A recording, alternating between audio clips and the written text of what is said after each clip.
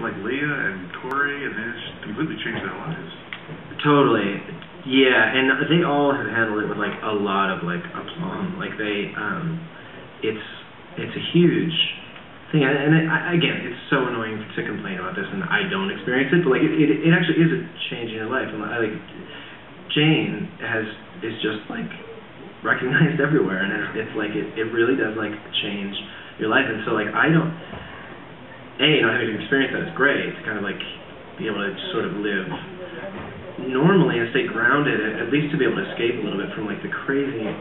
Yeah. I mean, are they like attacked in the malls, like, you know?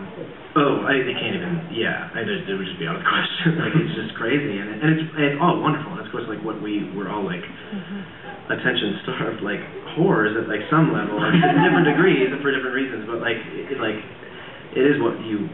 It's almost be careful what you wish for. Totally. It's just that nobody wants that. Nobody wants to get. People want to be respected and be like appreciated. They don't want to get like bombarded. With that said, like they have dealt with it really like maturely, I think, and like. But in a way, I think it actually probably feels realer for them because they have to like deal with that. Whereas for me, it's still very much like it just seems like this weird, like incredible gift that was just like bestowed on me for no reason. It's very like there is sort of an aspect of like survivor's guilt in that like I was, you know, and I was explaining it earlier that it was kind of like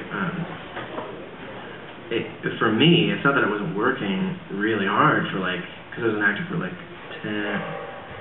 12 years, like that was my job, like that's what I did, and it's not an easy life, particularly in theater, which is what I did. And it was a little bit, and then for this just to kind of like randomly happen, it's just like you like I've spent like 10 years like panning for gold, and like somebody like taps you on your shoulder and like, hey, you won the lottery. And you're like, well, I didn't even know I was entered. Like, so there's a little bit of that you kind of are like you're that there is always a fight. This sounds retarded, but like just that like I don't know, that like whoever deserves this, and this is such a random thing that particularly now, particularly in the last like 6 months, where it kind of when we came back, I think in the back nine of the first season, that like it just seemed to like, I think following American Idol and just kind of it just seemed to like, I don't know whether it's magazine covers cause it or that kind of like confluence of like media attention is a reflection of where you kind of are in like the zeitgeist or the other way around, but like it just sort of like hit the stratosphere. Like, it was just everywhere and like in a wonderful way, but like we just never expect. I mean, who could you ever expect it? And then the important thing is just like for us, for me to realize at least, is that like that specific thing will like never happen again. Like that's a once in like a several lifetime thing, just like weird confluence of events, and just these again. The show's just as yet, and hopefully it'll continue. It's just had this sort of like charmed existence, and it just kind of has like randomly like stepped up to the plate all the time, and it now feels like it's. Again, stupid to say, but like it just is a little bit bigger than like any of us. Like it's now like we're like all holding the ropes on like a Zeppelin and like trying to like. Talk a little bit about the casting process. I mean, how involved were you in that, and the people that made it, were they first choices? Did they all audition? Yeah. Jane, I think, was the only one who I think we just offered it to. Ryan was insistent about getting. He wanted a lot of people from Broadway. He wanted like real people who can like sing. I think he wanted new people. Like he wasn't really into like getting big stars or whatever. He wanted it to be, if you're going to do a story about underdogs, like let it be about sort of underdogs. And there was not. It was weird. It was all very new for me. And like the first time to be on like that side of the table, which is like a total head fucking weird. And like, but that like it was just like, we just sort of got everybody that we wanted. Like it was all the first choices. It was really. There wasn't anybody. There wasn't a particular character you had to see 30, 40, 50 people. Or? No, no. Well, yes, but like once we found them, like it was the only person that it was like. We had a character called. We had this South Asian kid called Rajesh. It was in a really early draft of like the pilot, and it was actually. We just kind of written all these like characters. We just needed these kids, and it was like really more than we even knew what to do with. Like it was only later on that we kind of unpacked like who are these like kids? Like we have too many of them. Like help.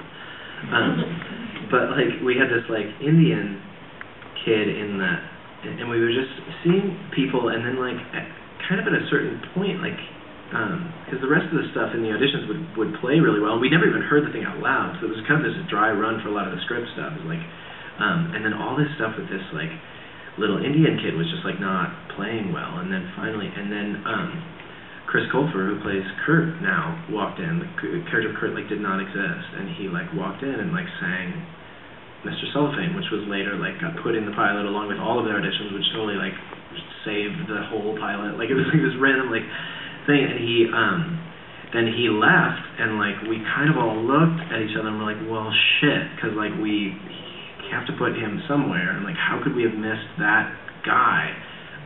And then Ryan smartly, he was like, let's cut that South Asian character, like it's not that funny, it's probably a little racist, like let's not be lazy about it. And we're like, and we'll we have a very diverse cast, we'll find, you know, a character for like for an Indian kid at some point, where like right now like it just is like this will play better, and like his name's Kurt Hummel, like he's on the Glee Club. Yeah, so stuff like that, but it was mostly pretty smooth. It took a long time, and like to like Fox's credit, both the studio and the network, like didn't.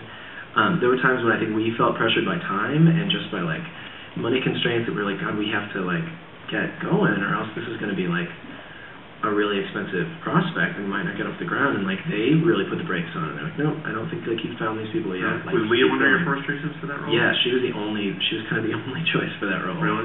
Yeah, and again, such a natural fit. So, well, I think the character was pretty much written for her, and like Did Ryan know her beforehand? Yeah, he had known her because Jonathan Groff, who was also in Spring Awakening with her, and they're like besties.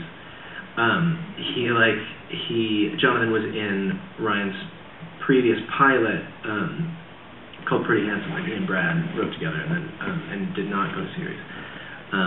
Anyway, so he kind of had this idea. I actually think that like that's what she was clearly the first thing in his mind. That he was like. When he, I think, read my script, he was kind of like, it seems like that's what crystallized, and then he, but he kind of, it was interesting, he's kind of crazy like a fox. He didn't, she was the only person we tested for the role, which is really weird, and like, but she just like came in and like put it like into her pocket and just like walked out with the role. Oh, really? It was really amazing. Yeah, she was confident. She knew it afterwards. Yeah, and we probably didn't hurt that we like tailored an entire role to her or something, right? But like just going up there. But you used that when she was negotiating her contract. Right. But she was just like this magnificent, like she just is that